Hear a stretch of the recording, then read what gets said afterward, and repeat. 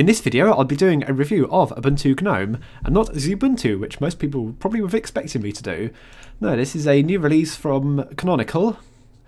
So Ubuntu Gnome, I'm sure I've seen one of these distros before, Ubuntu Gnome Remix or something, but anyway, this is a new one. And I was immediately drawn to this little issue down here. The install alongside option does not work. Okay, that's not a very good start for a new distro. And indeed, trying it out in VirtualBox, the install alongside option does not work. It has frozen in place. So we'll just have to send a shutdown signal, and hopefully that one will shut down on its own. Yes, it does. So if you're trying out this distro, you're going to have to do it as a single boot only, and then try and dual boot something else with it. So I'm booting up the distro now. I've opted to review the GNOME 3.8 version rather than the 3.6 which it comes with. There's instructions on the website about how to install the 3.8 PPA. It's not that difficult. There's a few extra features from it. Hey, you can easily view one here. You've got a right click option back again, so you can get to settings or the change desktop. And already I'm finding the distro does not flow particularly well. Do I click background? Oh no, wait, that's not where you go to change the wallpaper. You actually have to click on the picture. Okay, well, we can see there's a few selections of wallpapers pre-installed. Very nice, very nice, very nice. You might get the idea that some of my comments are going to be about how the distro flows. Well, yeah, okay, so I'll just press the Windows key to bring up the Activities menu. So if I want to start typing an application I would like to find, let's say I want... Come on, typing something, why aren't you doing it? Oh, right, you actually got to go and click on the search button. Okay, well, now do something. Well, now it doesn't want to do anything because I've started typing. Okay, let's come out of Activities. We'll go back in. So, Activities. Click on the search. Ah, now we want to search, do we? Yes. Okay, so I have opened up Nautilus, and already you can see the theming is horrible for the icons. They're just an ugly colour, aren't they? Can I open up a video? Will it play anything? Yes, it does. That's alright. Can we play some music? Yep, come on. Yep, okay, that works as well. Speed seems to be a bit of an issue there. It's not the most responsive distro. But I really do have issues with this new version of Nautilus. Now, most of the options are missing there on the right click menu. And the menus for the applications seem to be all over the place. You've got a menu there. Okay, now where's the menu at the top? Oh no, right, we've got right click on files at the top there to get the rest of the menus. So that would bring up the options of like connect to server. Wow, that's obvious being right up there, isn't it? But then if I open another application, oh there we are, I've got Firefox. Oh no, wait, that's not fair. Let's not do Firefox because that's not a GNOME application, is it? Let's actually go for Eye of GNOME image viewer. Well, the menu's there on that application. And not only that, do you notice they're completely different themes on the applications, aren't they? Oh, why do we have no minimise button? Arr. Right. So, Eye of GNOME has a dark background. Nautilus has a light background.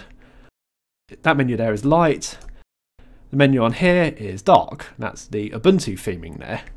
And the menus up here are black. Ugh, make up your mind! Use one colour and stick with it. Going back to the Activities menu, bringing up the application searcher, you can see it's a bit different now with where the folders of applications are. So we've got a couple of folders here, Sundry and Utilities.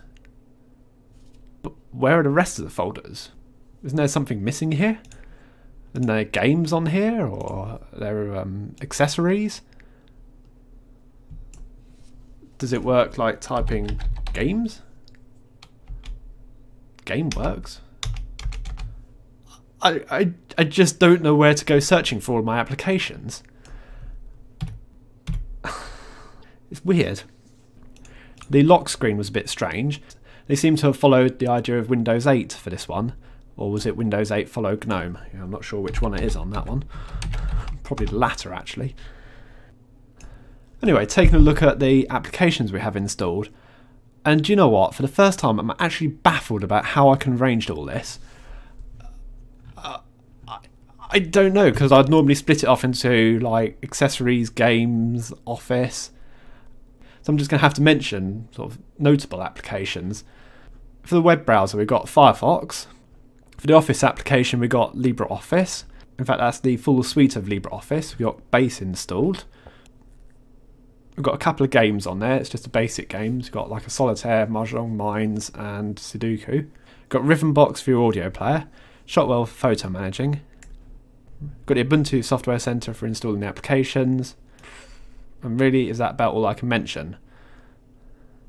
Oh, incidentally, Sound Recorder doesn't work properly. There's your tweak tool for GNOME, of which I was able to use their shell extensions and install a weather applet.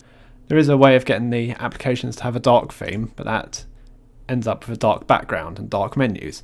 So yes, your theming becomes consistent, but I don't necessarily want dark backgrounds for all the applications. Well, here's what I thought of Ubuntu Gnome 1304. Oh, do I have to do this part? Look, you're probably thinking I'm just some Unity lover who's just spent the whole 5 minutes ranting and raving about how bad GNOME is and will never accept it as a desktop. No, I really did want to give it a shot and try and present all the positives about it. But no, GNOME just spat in my face. So, easy to use. No, it does not flow well with the desktop. You're going to end up burning a hole in your mouse map. The amount you're going to have to move that mouse around the screen to try and find all the various menus are located, and to use the application searcher. So ease of installation. No, there is no issue with the install alongside option. However, if you're just doing a single boot option, it's perfectly fine. It's easy enough to install there. The styling, it is inconsistent throughout the applications and the menus. Boot up speed is around about average. I've got around 14 seconds in the virtual machine. Responsiveness, fairly good. Number of bugs, got previously mentioned issue with the installer. Got the keyboard input didn't seem to pick up properly on the searcher, although that's probably me just being a numpty. But if me being a numpty caused that bug, then, you know. And also the sound recorder didn't work. Right, selection of pre-installed applications. Yeah, I think that's pretty reasonable, but there's not all the codecs are pre-installed. Number of applications available. I've said the same thing again and again for all the Ubuntu distros, so I'll ignore that. And the good points. Again, said the same sort of thing there with the UEFI BIOS. The bad points. Too many useful features have been removed from the GNOME applications, and you've only got a support time of 9 months. So overall, I have given this distro a very poor number there of 60%. Thanks for watching. I know what haters are going to say. I'll see you all later.